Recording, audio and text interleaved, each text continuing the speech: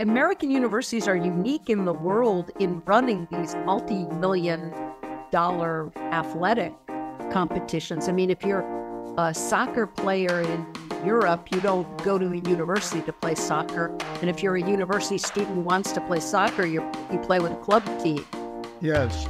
The NCAA president has said, yes, let's compensate athletes. A remarkable statement for the leader of this organization that for years has said, college athletics is purely amateurism and nothing but.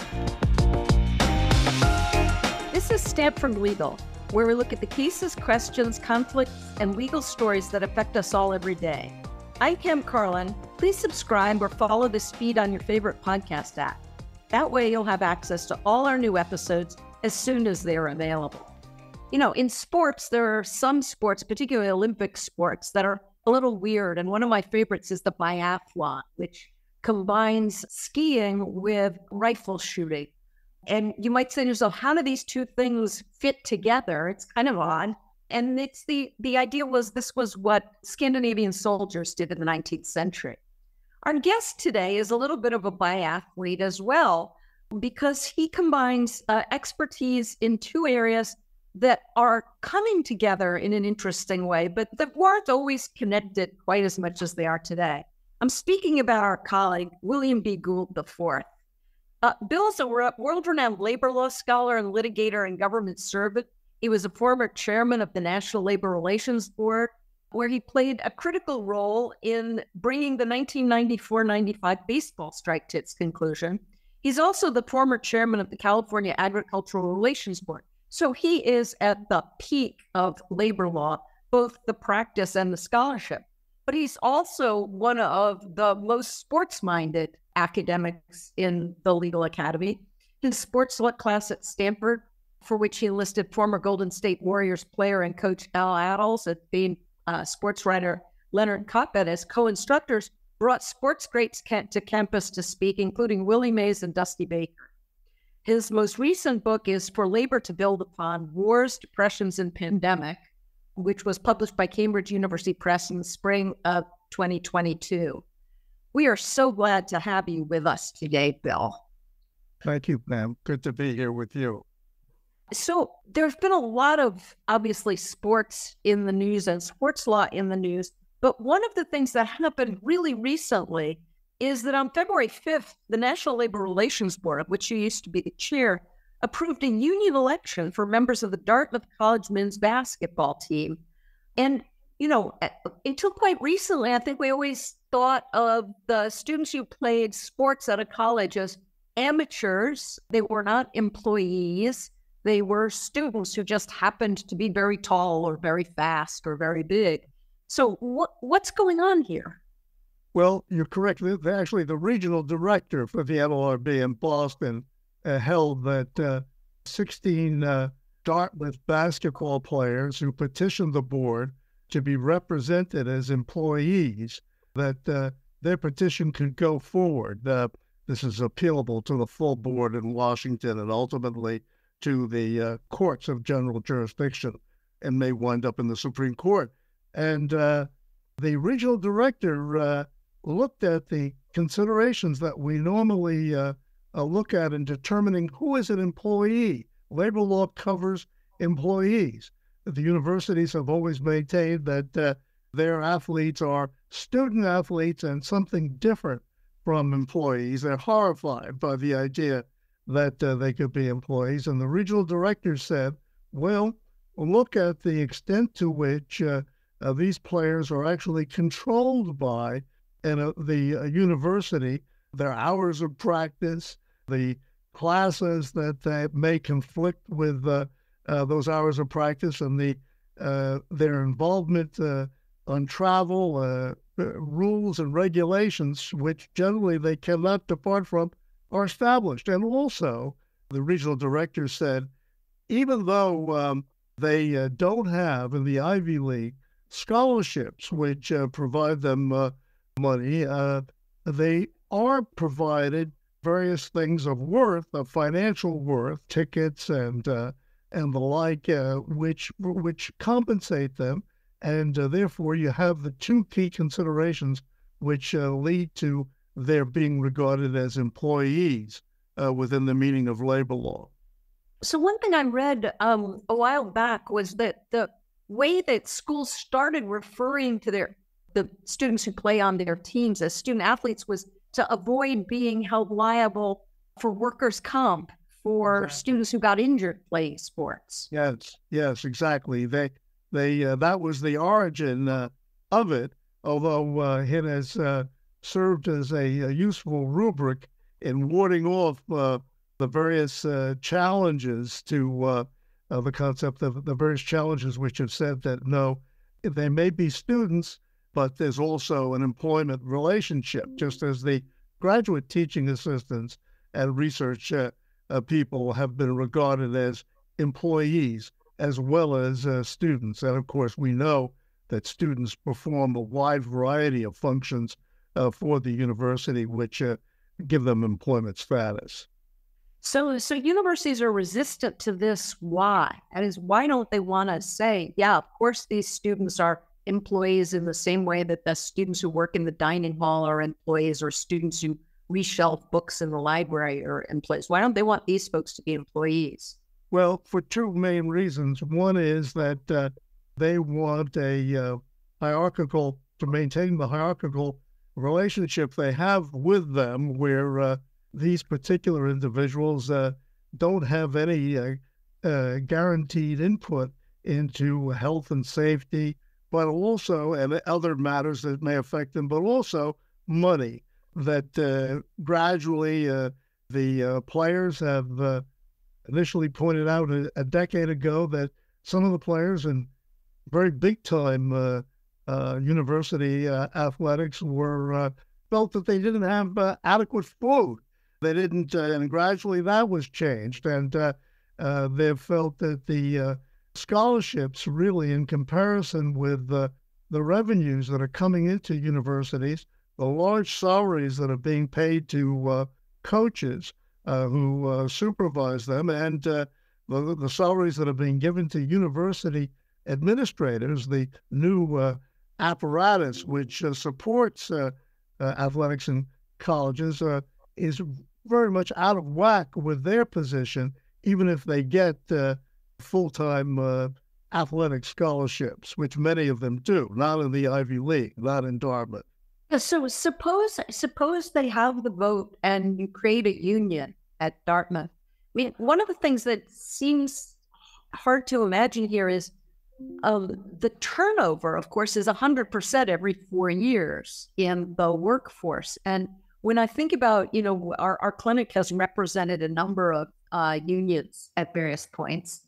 And most recently, we represented a Teamsters local in a case. And the people who were instrumental inside the union in solidarity and running the strikes and the like are people who've been on the job for a long time. What's it going to look like if the Dartmouth basketball team has a union? What do you think will change? Well, there are two things. One is you put your finger on something that may retard the number of petitions that are filed by people who are unlikely to see the fruits of whatever collective bargaining agreement they're able to negotiate. But you have to keep in mind that this is true of all athletes, professional as well as the so-called amateur ones in universities. In professional sports, the same kind of resistance took place. They said, oh, these are not really employees. Well, again, the same examination produced the conclusion that they are employees within the meaning of labor law, and their lives are very abbreviated, very short. In football, the average player is lucky if he can stay on for a year or so. Yet we've had collective bargaining now in football and all the major sports for half a century. And I think that their situation is not fundamentally different from that of athletes in the university. The same is true of these graduate teaching assistants and research people whom we've seen have obtained recognition and collective bargaining rights in many unions. Right here at Stanford, the union has been certified as a collective bargaining representative. They're going to be here for a relatively short period of time compared to the workers who were being represented in the case that you're speaking of that went to the Supreme Court that you were involved in, involving the Teamsters and their members. So yes, there is a very short window for them. Yes, that may diminish the extent to which a lot of people will file petitions like the Dartmouth people did throughout the country. But that is not fundamentally different, this short period of the employment relationship, than professional athletes who all have collective bargaining and graduate students who do as well. That's a super interesting point. If you think about like the baseball players union or the NFL union, it's one union negotiating with the entire panoply of employers. And here, each union would be a separate union. And is it going to be sport by sport at the school? It seems odd to me to have 17 different unions for 17 varsity sports. Well, you're talking about two different aspects of this. I think that what the NLRB has traditionally said is that there's no one grouping of employees which is appropriate, which rules out all others. And this issue has arisen countless times in the workforce. So that what the regional director said in the Dartmouth case, and what the regional director said in an earlier case, which was quite important, involving football players at Northwestern, was a unit involving one university can be an appropriate unit, even though there are issues that go beyond the university. There are rules that are devised by the NCAA, the group that supervises athletics throughout the country. There are rules that are devised by the conferences, which these universities are part of. Some of these issues may not lend themselves to bargaining at a university level. Some may. The varying financial ability to pay by different universities may lend itself to collective bargaining on a university level. So if they're unable to bargain effectively at the university level, well, that's something for them to work out. That's been the traditional view of the NLRB. Now, I think that there are also, as you point out, issues that go beyond one sport. And one of them is that's most often talked about and cited is the fact that there are women's sports as well as men's sports. So these petitions thus far have been filed by men. We have a statute called Title IX, which obliges universities to treat women and men's sports equally. And the universities have said that, look, if we grant these people whatever they're demanding, or some of the things they're demanding, that will put us out of whack with what the women are getting, and that will in turn create Title IX problems for us. Well, I think there are two answers to that. One is that this may suggest that the universities could, if the women don't have collective bargaining representation, undertake to provide the women with something comparable in the wake of their negotiations with the men. Or there could be a negotiation process which takes into account a wide variety of considerations in athletics generally throughout the university. Or, if the women so wish, they might petition for representation themselves, and they might petition for representation which would be at the same table with the men. So there are a variety of ways that these legal obligations involving men and women, which is something that comes up quite frequently, can be adhered to. Collective bargaining isn't necessarily inconsistent with Title IX obligations, and it's not inconsistent. Although it's starting to sound, I'd agree with you on all of this, but it is starting to sound as if intercollegiate sports was not designed with this model in mind at all. And, if you take off your labor law hat for just a moment and think about your sports law hat and the like, there's also been this huge realignment of the conferences recently. There are revenue sports and non-revenue sports. And as you know, I'm spending the winter quarter teaching here in Italy. And American universities are unique in the world in running these multi-million-dollar athletic competitions. I mean, if you're a soccer player in Europe, you don't go to a university to play soccer. And if you're a university student who wants to play soccer, you play with a club team. What do you see as the future of kind of interscholastic sports between the kind of consolidation of the conferences, the role of Title IX, and we haven't even talked about the name, image, and likeness stuff yet, which you might want to describe to our listeners. Yes. Well, there are a lot of issues here, and it's quite possible that down the road, this could take a very different form, that people who want to, are serious enough about athletics to move on to the professional level, that something else will emerge in lieu of the kind of program that we have today. I think that one thing that the NCAA president has said, yes, let's compensate athletes. A remarkable statement for the leader of this organization that for years has said, college athletics is purely amateurism and nothing but.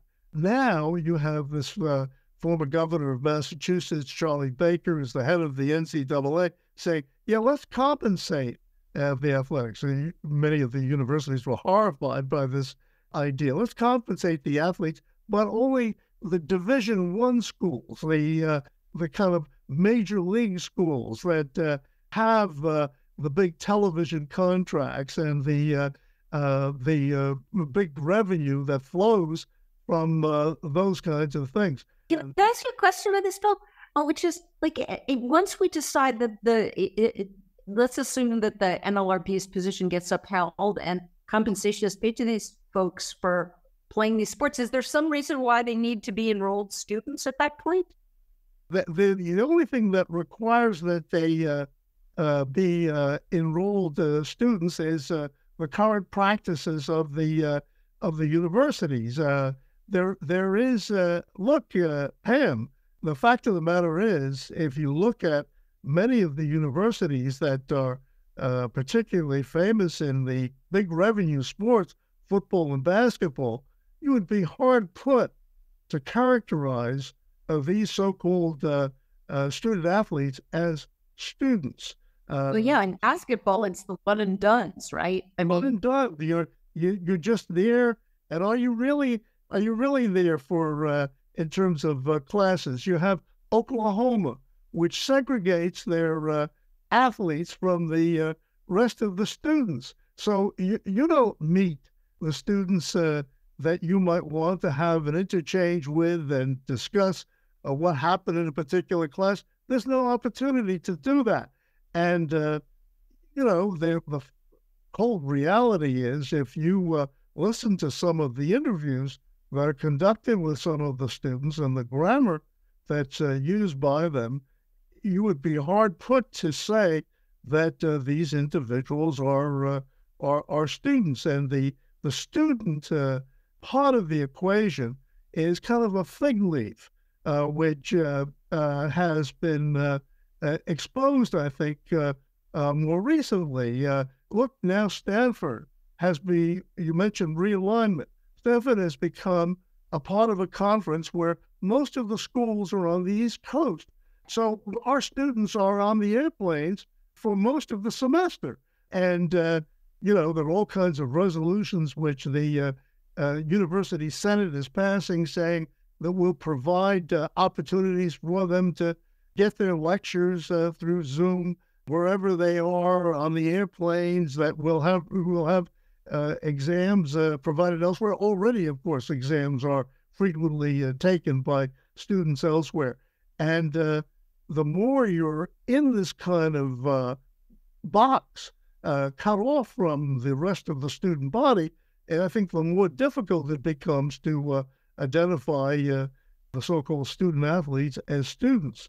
It could go towards a concept where they are athletes and not students. You mentioned name and likeness. Name, image, and likeness. Yes. NIL is the acronym. So where did that come from? Well, that came about just about at the same time as a lot of cases that preceded some of these labor law cases.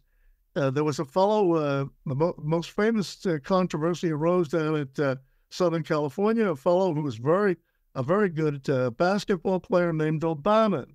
And O'Bannon one day found out that Southern California had a video of him, O'Bannon, playing a game. And they were selling this video to other people. The university was receiving revenue. He didn't even know that the video existed, let alone be consulted about it, and let alone, as he said was appropriate, being paid for it.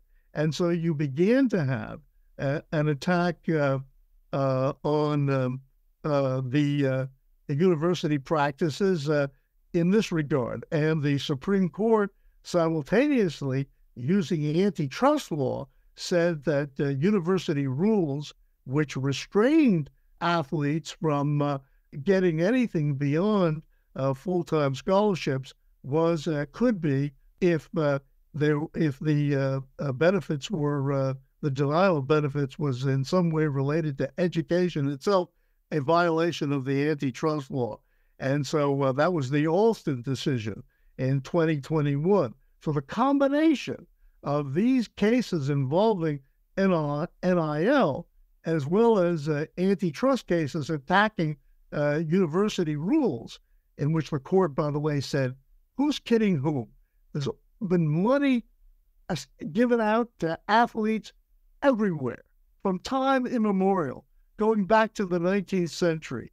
And antitrust laws kick in, and Justice Kavanaugh, a conservative on the court, said this relationship is just like any other employment relationship.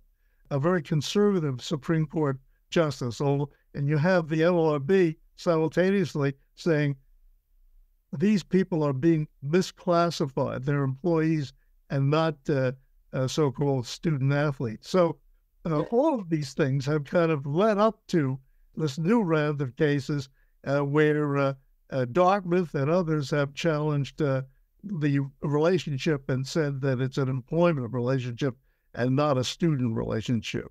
So, Bill, one of the things that you just mentioned is, a conservative Supreme Court in the Alston case came out with a very kind of, if you will, pro-worker ruling. And I wonder if you might speculate a little bit on why it is that the court seems to be more sympathetic to student athletes or athlete students or athletes who work at a college than it seems to be to workers generally. Well, I think if we look at the Alston case, which the Supreme Court decided in 2021, where they held that the Sherman Antitrust Act could declare unlawful under the Sherman Antitrust Act practices which restrain athletes from receiving benefits beyond a basic scholarship could be regarded as unlawful. There was a feeling that the court expressed that kind of goes back to this fig leaf concept that I've alluded to earlier, and that is, who's kidding whom? We know that going back to the 19th century, money has played a big role in the sports industry production at the college level. And we know that in some instances under the table, athletes have been given money in the process. So this is a big business. This is an industry that, contrary to what the Supreme Court, what the university said the Supreme Court should do, where antitrust applies. Justice Kavanaugh in a separate concurring opinion, one of the conservative members of the court said, this relationship between athletes and universities is exactly like any other employment relationship. We wouldn't tolerate with a straight face for 1 second the arguments that are being put forward that these athletes can't receive compensation in any other industry at all. So there is a suggestion that the court is going to deal with these cases perhaps differently than they've dealt with the rights of labor in other industry, where the court has been, for the most part, this court has been quite anti-worker and anti-union in the process. Now, that said, if I were an employer's lawyer, a university employer's lawyer, I would want to have the Dartmouth case go front and center first, because Dartmouth is really small potatoes in the world of big time commerce. Yeah, I mean, I assume that Dartmouth's basketball team is not a net revenue producer for the school. Well, that's one of the things that Dartmouth said to the regional director in this case. They said, we're not profitable. We lose money. And of course, the regional director said two things to that. One is, being profitable doesn't determine the question of whether there's an employment relationship, doesn't resolve that question. And the other thing that the regional director said, you're calculating your profits so as to exclude income that you get from March Madness, that you get from ESPN television games where you have a share and where you place that not in the basketball program, but in the athletics program also. It's a question of bookkeeping. So the regional director was quite skeptical. Nonetheless, I would rather have an Ivy League school, which has no scholarships, be the case where you can make your case of first impression than a college like Alabama or Clemson in football or Duke in basketball, where it's very hard to argue against the proposition that this is big business and that these people are really employees. Well, yeah, I mean, I think, if you think about Ivy League athletes, if they want to walk away from their sport, they can walk away at any time. And their aid from the school, their financial aid is not based on whether they're playing the sport or not. I mean, the sport made up, as you know from reading books like The Game of Life, the sport may have played a major role in their ability to get into the school in the first place.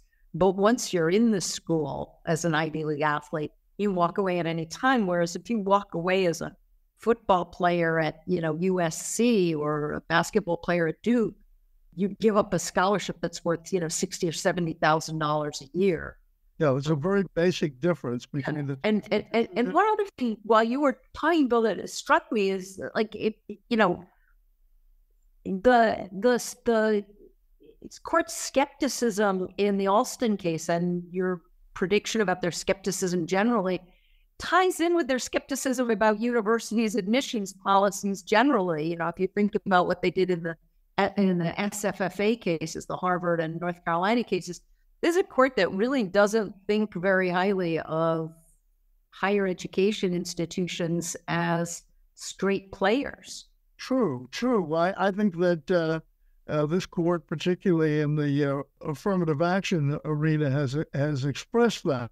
Although you have a line of decisions, and here I'm thinking of the Yeshiva decision in 1980 by the Supreme Court, where the court said, and painting with a very broad brush, that universities, professors are not employees within the meaning of the act. They are managerial employees, which are impliedly excluded from statutory coverage because they really shape their own employment relationship. They participate in it, notwithstanding the fact that, for instance, the universities took a position on the applicability of the Age Discrimination Act to professors, which I think differed from many of the professors without even consulting them. So you have that this court is kind of upset with universities, but on the other hand, you have the fact that other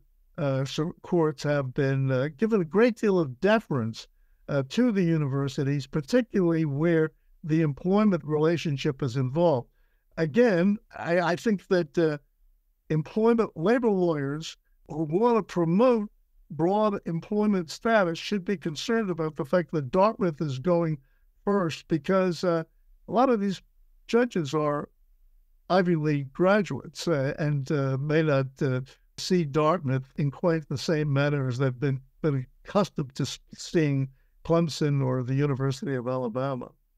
Yeah, it's interesting to think about this because, the two schools where this has happened so far, Northwestern and then Dartmouth, are not your typical big sports schools. I mean, I know Northwestern's in the Big Ten, but as you say, Bill, it will be interesting to see what happens when this goes. Yeah, what the board did to the Northwestern case, the board facing the same kind of findings that the regional director made in the Dartmouth case, in the Northwestern case, said, "Oh, sir, allowing the union to be certified without even looking at the employee status issue would not be conducive to good labor management relations because of the fact that some of the members of the conference are public employers and not private employers, and the board doesn't have jurisdiction over public employers."